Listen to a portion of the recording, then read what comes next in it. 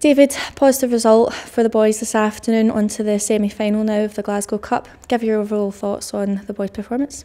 Yeah, well, first of all, we go to the objective at the start of the campaign. We wanted to top the group. We set them a couple of different targets in there, and they've achieved every one of them, so we're delighted for the boys that they've done that. In today's game itself, it was a difficult game. The wind doesn't make it particularly easy either, and I thought in the first half we probably turned the ball over more than we'd like to. We probably tried to attack every time we had possession of the ball, which I know that looks good if you get the goal at the end of it, but I think it makes it quite frantic, it makes it quite transitional, and that's something that we spoke about at half time. We want to spend a bit more time in possession of the ball and not rush to get towards their box. We'll find spaces when it opens up, just control the game a little bit longer. I thought we were better in the second half, and obviously we managed to get the 2 goals as well.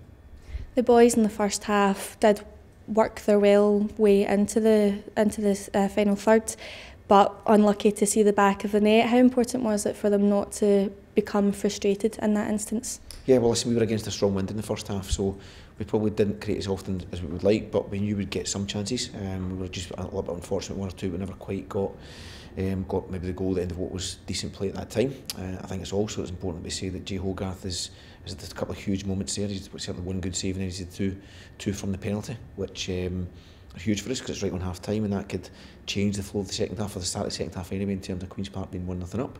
So excellent for him. But see, the first half, I think we had moments of real good bits of play, then moments of just decision making, and the last thing we did with the ball.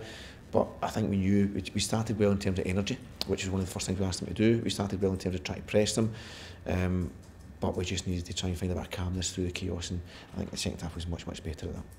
You mentioned it there defensively with Jay Hogarth and a few great backline interceptions as well. How important was it for the boys to keep a clean sheet in this round of the Cup? Yeah, well, we'd set the target of getting 2 clean sheets in the 4 games. We've achieved 3, so that shows you defensively. Obviously, we can talk a little bit about the goalkeeper and the back line, but we always say that's a defensive. It can across the whole unit, the whole team. So we're pleased about that. Set a target of achieving X amount of goals within that, which will keep in house.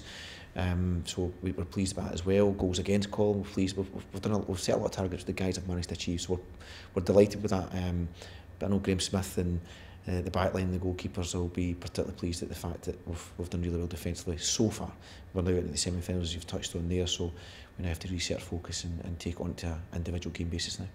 Tony coming on the second half, netting 2 goals. Does that just go to show what a key player he is for the squad?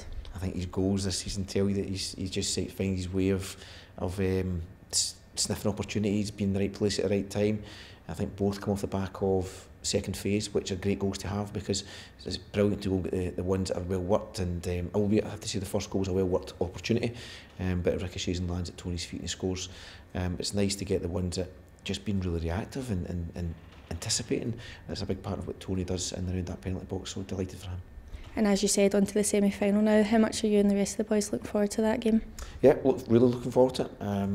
As I say, the tournament is important. We want to go and do well. It was one at the start of the season when you look at what you're going to be competing in. You believe that you'll go and do well in it. Obviously, what we don't know is when you go against opposition within the tournament, what Clyde, Queen's Park, Partick Thistle will put against ourselves in Celtic. So in each of the occasions, been reasonably strong teams came against us and we've performed well. So I think now it's a case of going to an individual game and setting the target of getting to the final.